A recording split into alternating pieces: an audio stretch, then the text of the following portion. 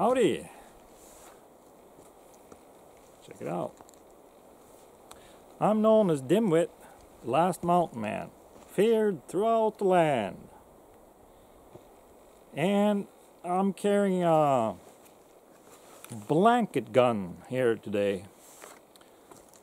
These are cut down long guns, usually a worn out musket or smoothbore, and they would cut them down and they use them for personal protection. And they got the name blanket gun because the Indians would wear a blanket as a kind of a coat, and they keep it hidden under there, and so that's how it got its name.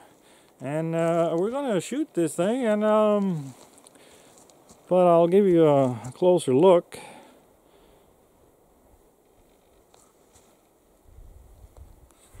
It's a 53 caliber. I'm having a little bit of issues with the sun here, but I'm hoping it will turn out okay. And you can see on the wood here on this side that it's affected by the sweat on the belly of this sweaty old mountain man or Indian or whatever had this gun. And so this would be nice for self-protection, as a backup gun or whatever, but certainly wouldn't be your only gun. So let's load it and shoot it. And I wish I could tell you this is another one of my ain't been shot in a century videos, but I actually shot it once before, and it had some issues. I couldn't get it to go off. The main spring was too weak, and so I had to make some repairs, and now it should work. So, but I have shot with it before.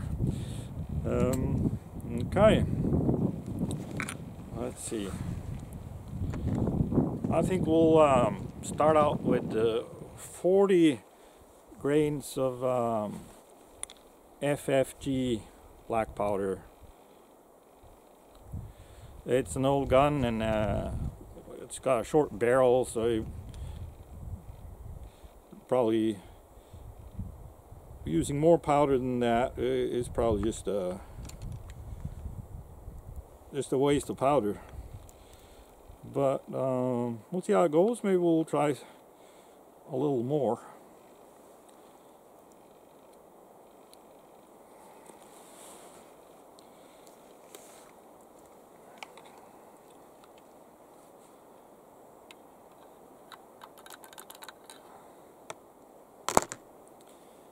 And then if you've seen my smoothbore videos before, you know that I like to use flax fibers tow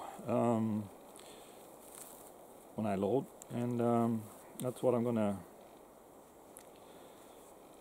It's actually kind of awkward to load a short gun like this, so bear with me. I'll make a bowl out of this and stick it down there on top of the powder.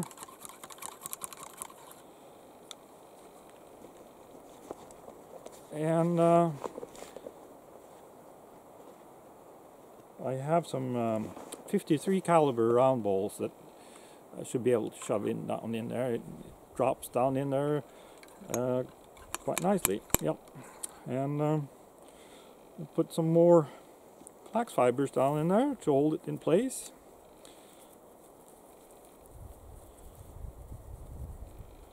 And this packs and seals things and keep it stable, and it gives good accuracy in a smoothbore, but we're not going to worry about that in this gun.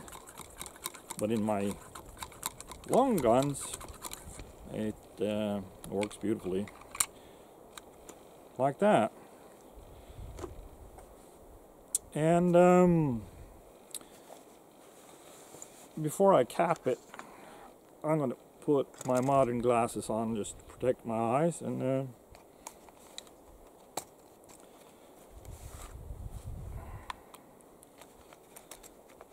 I have this capper.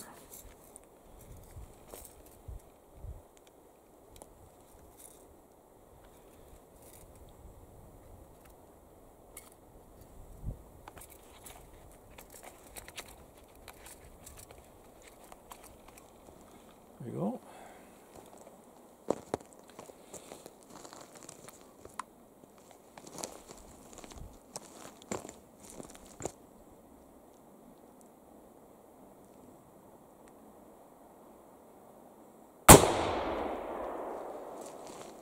Oh, I don't think we really need much more powder in it.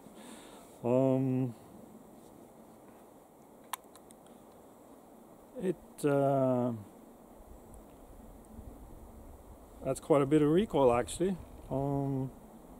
Not painful or excessive or dangerous, but I think we'll stick with 40 grains in this.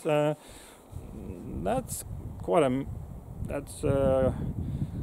bit more than what you use in a 44 Army percussion revolver, so it's not CC load by any standards. So while we're at it, I think we should shoot it again. So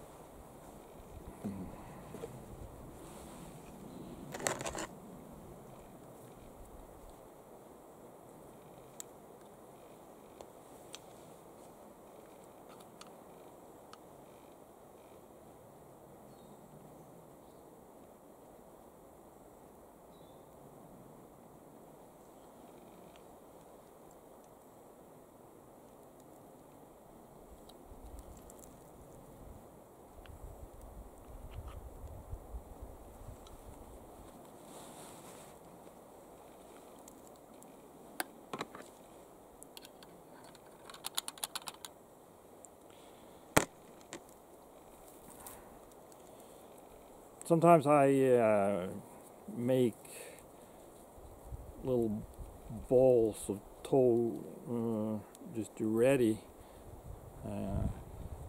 so that way it's quicker to load.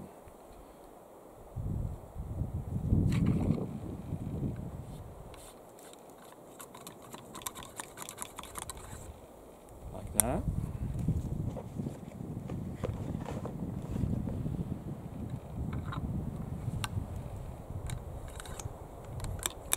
Sure it's seated, and a little bit more will do.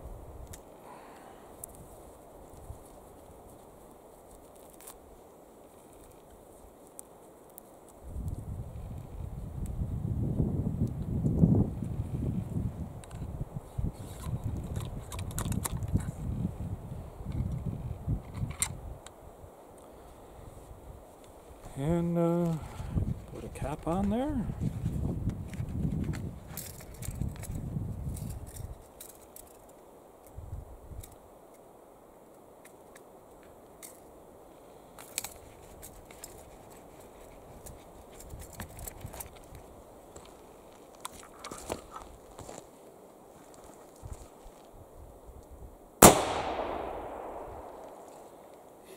Now that's a man's gun.